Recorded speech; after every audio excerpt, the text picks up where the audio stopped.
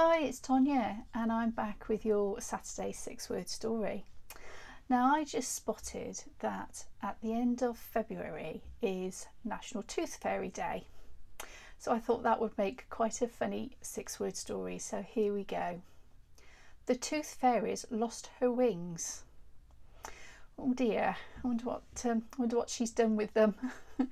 So I hope you have a bit of fun with that one, and why not share your six-word stories with us, and obviously you can post them in the comments below because we would love to hear them, and I'll be back to see you again soon. See you then, bye.